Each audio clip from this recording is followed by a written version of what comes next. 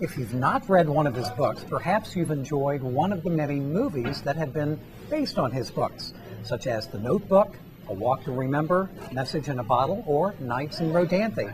It's our pleasure to welcome Nicholas Sparks to the program. Nicholas is here in Indianapolis to present the 32nd Annual McFadden Memorial Lecture at North Central High School, sponsored by the Library Foundation and its many donors. Nicholas, thanks for joining us on the program. Hey, Great to have you. Hey, thanks for having me. I appreciate it. Ever been to Indianapolis before? I have 3 or 4 times, actually. Okay. I went to school at Notre Dame, so we came down here whenever we wanted to have fun. And you're going to do it again tonight at the McFadden Lecture. Absolutely. Oh, how your life has changed over the last 15 years since you wrote The Notebook. Record lengths of time on the New York Times bestseller list. Your family now in North Carolina. The movies that have been based on your books. Yeah. Beyond your wildest dreams? I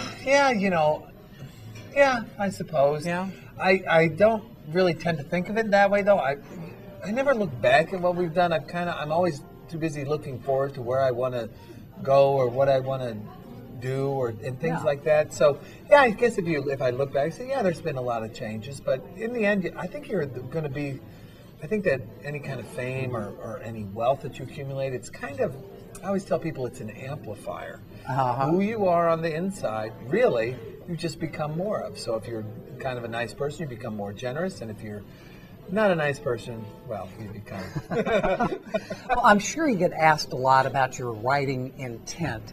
Is it difficult to, what you're writing, putting on paper, not think of that in terms of how it's going to translate into a movie in this day and age with all of your success with the Hollywood film? Yeah, it's not hard at all.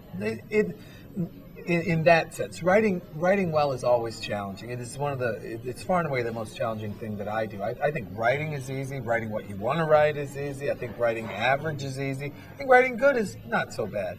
But if you really want to write something well that really has the potential to last for a long time, if, for instance, The Notebook is coming out in Cliff Notes, A Walk to Remember is coming out in Cliff Notes, you have this movie interest, to do something that kind of does that, that's kind of hard. I mean, it might not be hard for Stephen King or whatever, but it's hard for me. I find this very challenging to do. So I'm so wrapped up in just trying to write the best novel that I can that I don't necessarily think about the films. When I'm writing the novel, that's all I'm doing. Good. And to what extent do you get involved in the films? Do you attend the filmmaking itself, or do you have any kind of editorial control when being consulted on the films? I'll go to the set once or twice. There's an old saying. It goes like this. It says, most exciting day you'll ever spend is your first day on a movie set. The most boring day you'll ever spend is day number 2.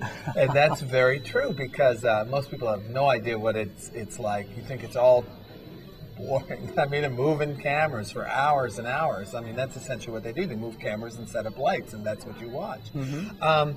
So I go once or twice. I generally meet the people involved. Any input that I have is really limited to the screenplay, and that's usually once they're ready for me to take a look at it, and then they might ask me for notes or something like that. And then I toss mine in with the director's notes and maybe an actor's notes and things like that. Well, over the last 15 years, again, you have been so prolific in your writing, and you're so busy in other aspects of your life. How important is the writing to you these days? Is there still a lot of gas in the tank, so to speak? Your love of writing is still there? Oh man, I never loved writing. That's the thing. I mean, writing, as I said, it's very, very challenging. It is, when it goes well, you're happy, and when it goes not well, you're not very happy. And most often it doesn't go well, when you're knee deep into it. I mean, there's just a lot of challenges. I write because I think I can do it, because I think I can. I guess I'm more into the challenge of doing it again, as opposed to the love of writing itself. I say to myself, can I write the best story I've ever written? Can I do something that I'm really proud to have written? And in the end, that's really my sole goal. It's like why you would climb Mount Everest the second time. It's like, well, I've already done it once, but why would I do it again? Because can I do it faster, or can I do it better, or with less support or something like that? It's kind of like you have that. A continued motivation. So it's just really something internal about that.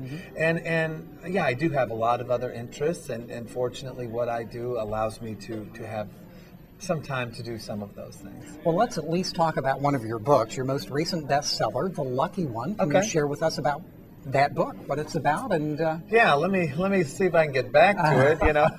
Okay, yeah, that's one of my favorite books. That was optioned by Warner Brothers. I think they're going to start filming it later this summer. And it's a great story. It's about a soldier in Iraq. He's actually in Kuwait prior to the invasion of Iraq, and he finds a photograph, obviously dropped by an American serviceman in the sand. He finds this photograph. It's a beautiful woman.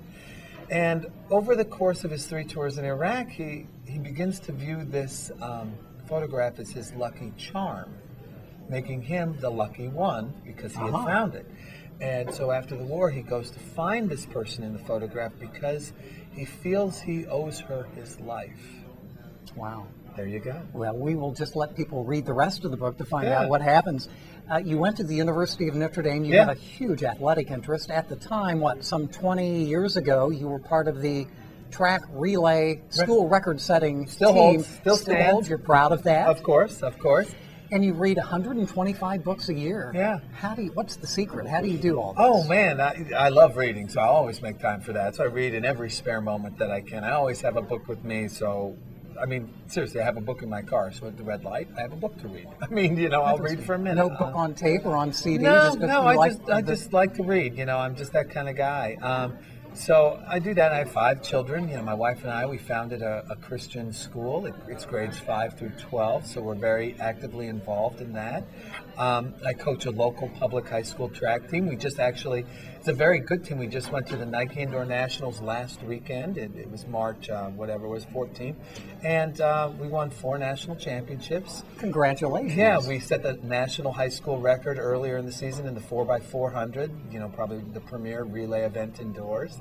And so I've had a lot of fun doing that. It's kind of how I stay involved in track. Great. So it's fun. And you're still involved with the university through the creative writing program. What's your support for that? Well, I funded the creative writing program. Well, not a portion of it. They had the program, but then I came in and funded the things that I thought were important in the program. So it provides scholarships for really good incoming writers. It provides fellowships. And what it also does, and I thought was important, is it sends 20% of the writing class to New York over the summer in between the 2-year program. So they either intern at agencies or a publishing house, so they actually know what the business is like. Because I remember when I tried to get in, I had no idea what an agency even looked like, or what do they do in a publishing house? Well, this way they'll know that, look, this is how many query letters you get. These are the ones that get it. You see how agents work and think. You can network, meet people. So if you come out of the program, you ever write a book, well, now you know someone to send it to. Well, fantastic. Another involvement of Nicholas Sparks. And thanks for joining us on the program. Best of luck tonight at the McFadden Lecture, sponsored by the Library Foundation.